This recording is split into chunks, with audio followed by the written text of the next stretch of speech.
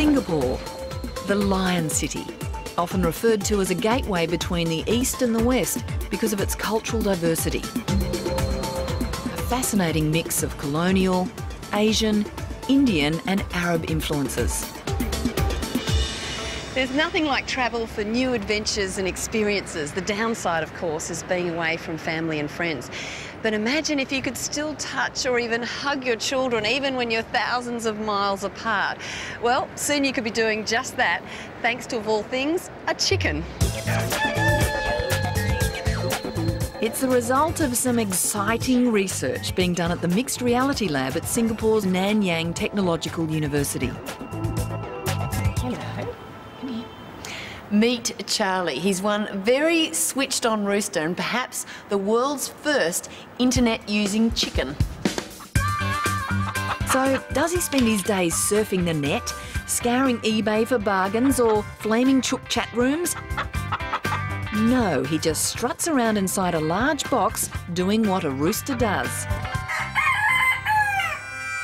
So before you cry foul and say, just what have chickens got to do with hugging my children? Well, at this research laboratory, they've worked out a way of transmitting a sense of touch over the internet.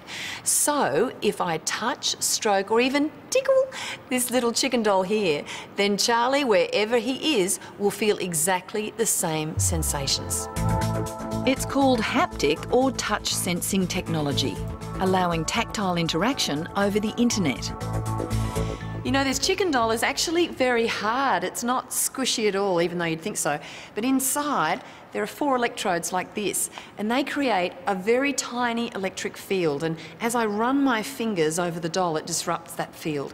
And that tactile information is then sent wirelessly to a PC, and then through the internet to that haptic vest that's worn by our favourite chicken, Charlie.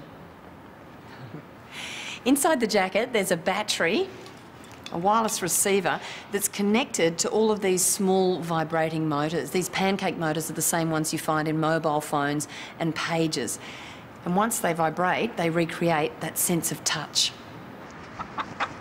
Oh, he looks gorgeous, doesn't he? Now, the obvious question is, why a chicken? That's best answered by the man who created internet poultry, Dr. Adrian Cheok.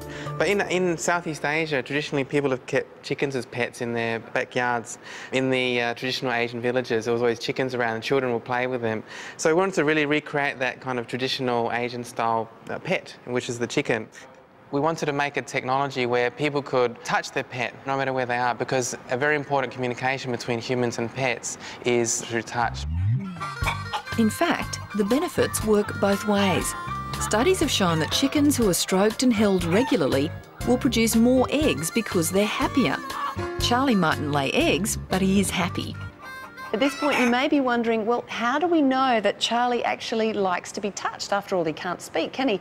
Well, here they've set up an experiment, and inside this large box, there are 2 separate rooms. Both of them have food and water, and Charlie can move between them quite freely. But in this room here, he gets to be stroked with the sensors in his vest. And guess what?